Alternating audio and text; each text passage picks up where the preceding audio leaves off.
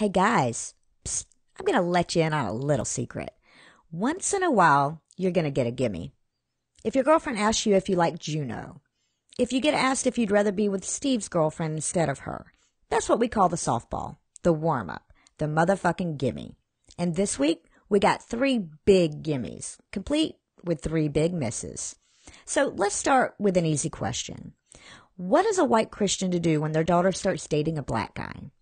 If you answered what the fuck kind of question is that, congratulations, you got it right.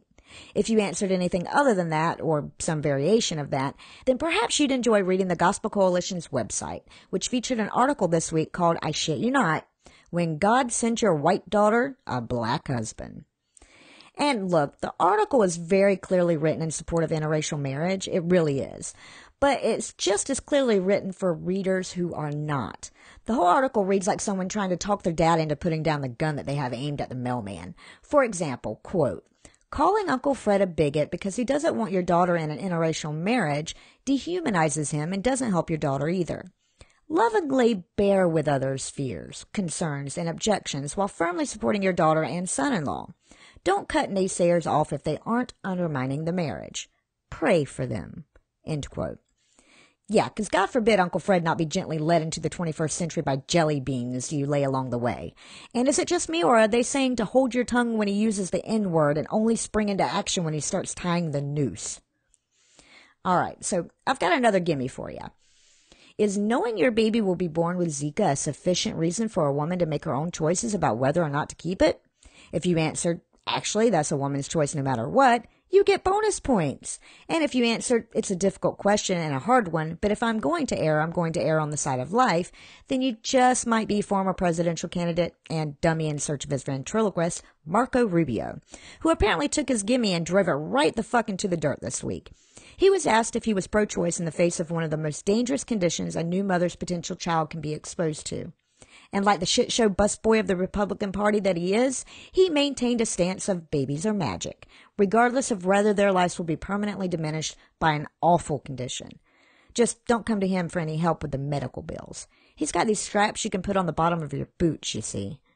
And for our final gimme of the night, I ask you this. How long should a convicted rapist, who was caught lying on the stand, go to prison for when the recommended sentence is 4 years to life? And if you answered a 2-year work release program and no prison, then fuck you. Fuck you, fuck you, fuck you, fuck you. I mean, there are more details to the story, and they just make it worse. And if you want to read all about it, you can check the link out in the show notes. But I already highlighted the main point, so all I've got left to say about this is fuck this asshole. Fuck this asshole, and the last asshole, and the next asshole, and all the other fucking assholes who don't even cross my fucking desk. I mean, what happened to those trans bathroom rape assholes? Where'd they go? You can bother a lesbian at Target, but I got you a real fucking rapist and you're nowhere to be found? And where are my Islam is coming to rape our women shit kickers? Where'd everybody fucking go? Where the fuck are all those misogynistic dickbags that say they oppose abortion to protect women? Or those fuckwads that are so concerned that young girls not grow up to be used pieces of bubblegum or glasses of water that have been spit in? You guys were so worried about protecting women just a minute ago. Now here's a convicted rapist going virtually unpunished and you're nowhere to be found. It's almost like it was proof that you're just using the image of women getting raped to stoke terror when you actually don't give a flying fuck about women unless it allows you to demonize brown people or trans people or gay people.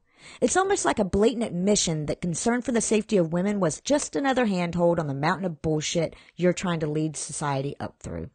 And while I say fuck a whole bunch more times and try not to think of all the times I've covered stories where the rape victim winds up going to prison, I'll hand things back over to Noah, Heath, and Eli.